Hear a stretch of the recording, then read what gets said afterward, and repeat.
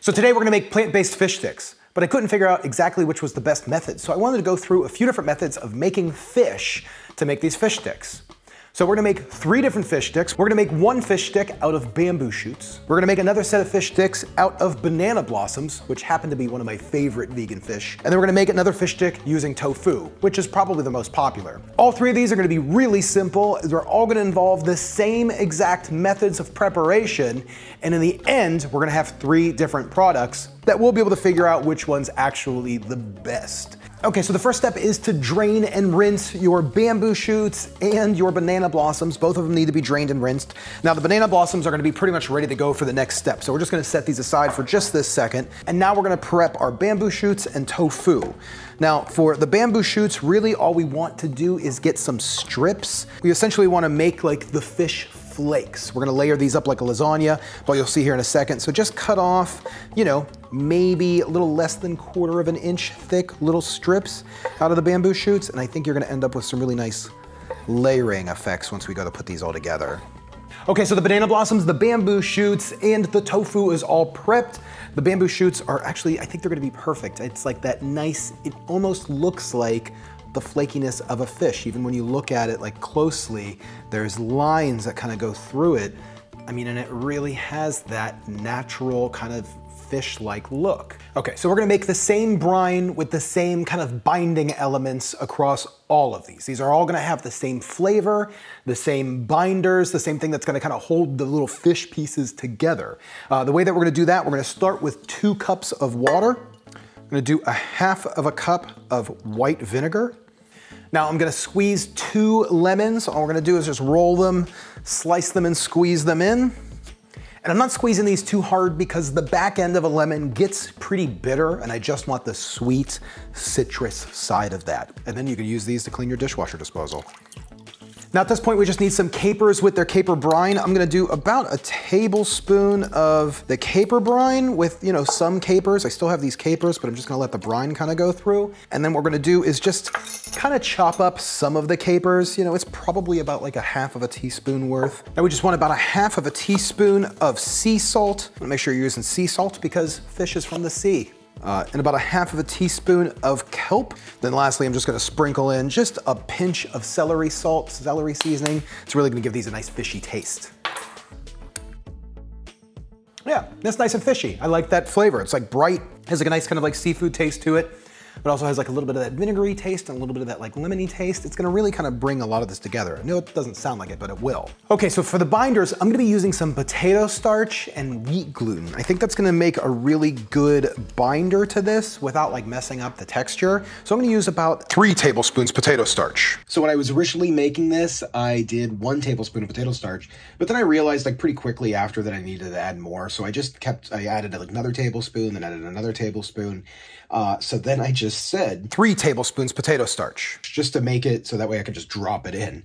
But when I was doing that edit, it was just like, so I'm gonna use about 3 tablespoons potato starch. It just didn't fit, and I just needed to add this so you knew if you caught that weird edit.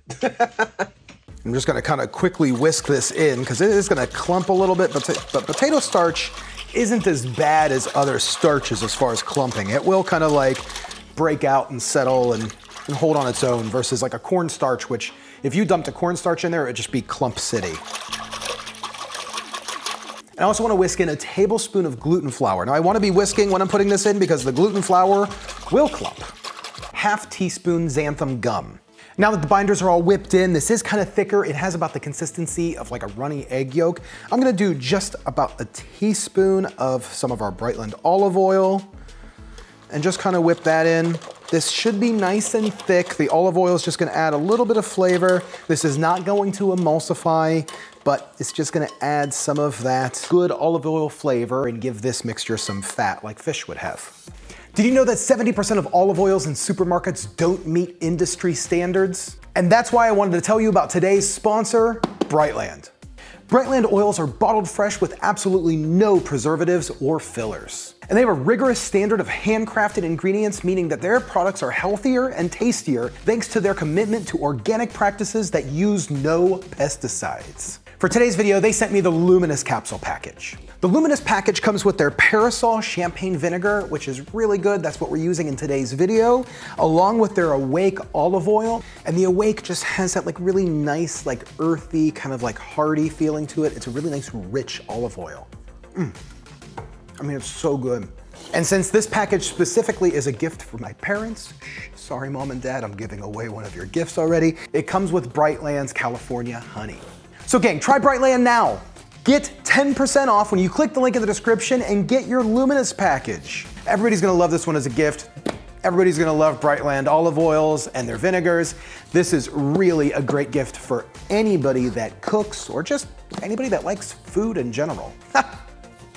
Thanks, Brightland. I always love your olive oils. They really are the greatest. Okay, so at this point we have our banana blossom. Now our banana blossom, if you buy it in the can, like what I had, you're gonna get it and it's gonna come out like strips, just like this. We need to press it into a form, like a block, to have like a fillet. So the way to do that is I'm gonna take these pieces and kind of lie them together and then dip them into our broth. This is going to give us that fillet, and it should give us that really nice flaky fish texture, inconsistent flaky fish texture, just like a real fish would be.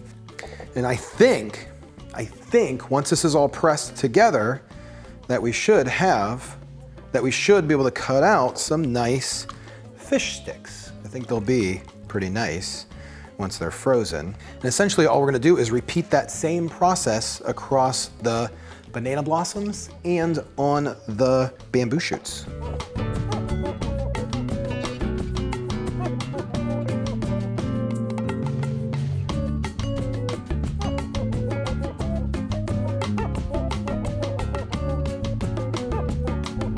Okay, so we have our 3 fish fillets prepared.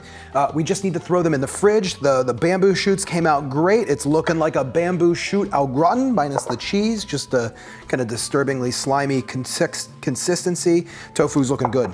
Let's throw these in the freezer until they're all pretty firm. We want to get them, I mean, they don't have to be frozen solid, but they have to be frozen they have to be frozen enough to where we're gonna be able to cut sticks out of these. So maybe about 2 hours or so. Let's get them thrown in.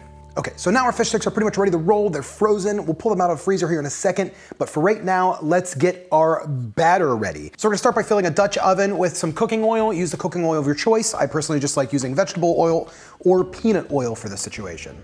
So for me, I'm gonna do about a tablespoon of vegan butter, and I'm just gonna melt this really quickly.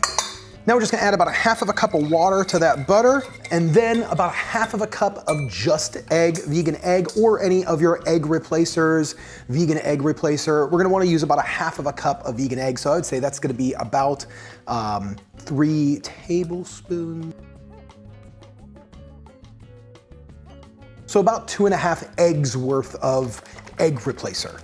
Now in one bowl, we're gonna do about 1.5 cups of all-purpose flour. We're just using about, it doesn't have to be perfect. And in a second bowl, we're gonna be using about 1.5 cups of plant-based panko mix.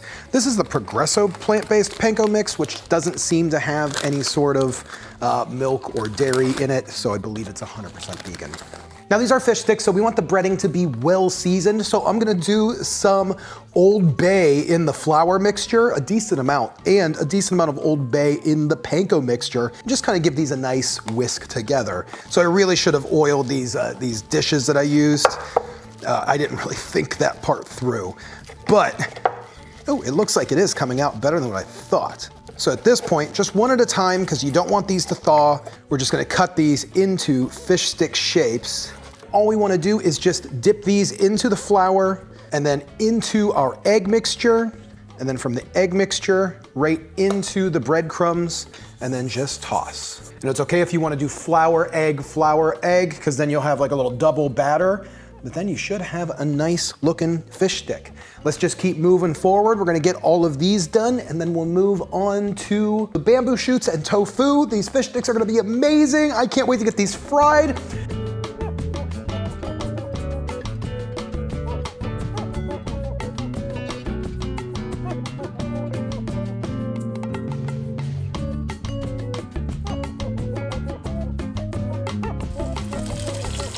Throw them in the fryer, let them golden up, nice and golden brown fish sticks. I mean, just look at these things. They look amazing. all we need for fish sticks is some tartar sauce. So we just have a little bit of vegan mayo. I'm gonna do about just a small squirt of agave. We're just gonna add some lemon juice to that, tear up some dill, you know, until it looks good. That's really all it is. And then we're gonna add some dill relish. Mix this together and you should have a nice sweet and tangy vegan tartar sauce. It's gonna be awesome. Let's get these tasted.